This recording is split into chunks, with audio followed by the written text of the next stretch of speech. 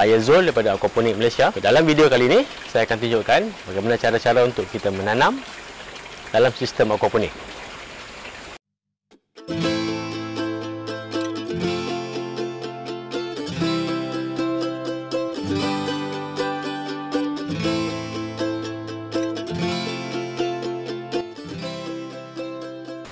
Sebelum tu saya nak share sikit tentang jenis tanaman yang biasa saya tanam dalam sistem Akuaponik ni. Biasanya tanaman ni ada dua kategori lah. Satu tanaman jangka panjang, satu lagi tanaman jangka pendek. Contoh tanaman jangka pendek ni contoh macam sawi, salad, bayam dan kangkung. Maksudnya tanaman jangka pendek ni biasanya sekali je kita harvest. Dan untuk tanaman yang jangka panjang ni pula, maksudnya tanaman yang kita boleh guna lama.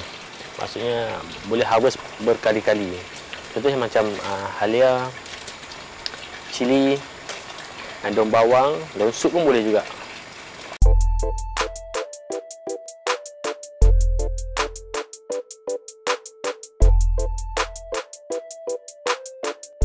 Untuk daun sup hari ni saya cuma akan pindahkan ataupun transplant daripada grow bag yang lama.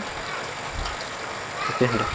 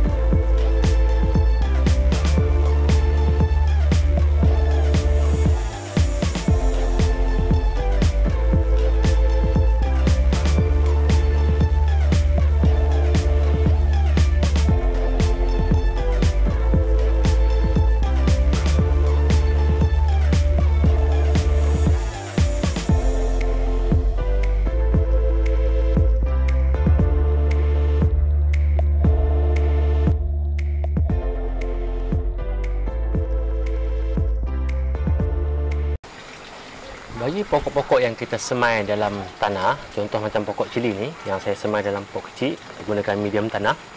Okay. Jadi sebelum kita tanam dalam sistem Akuaponik, kita kena keluarkan semua tanah ni sampai dengan akar saja. Baru kita tanam dalam sistem Akuaponik.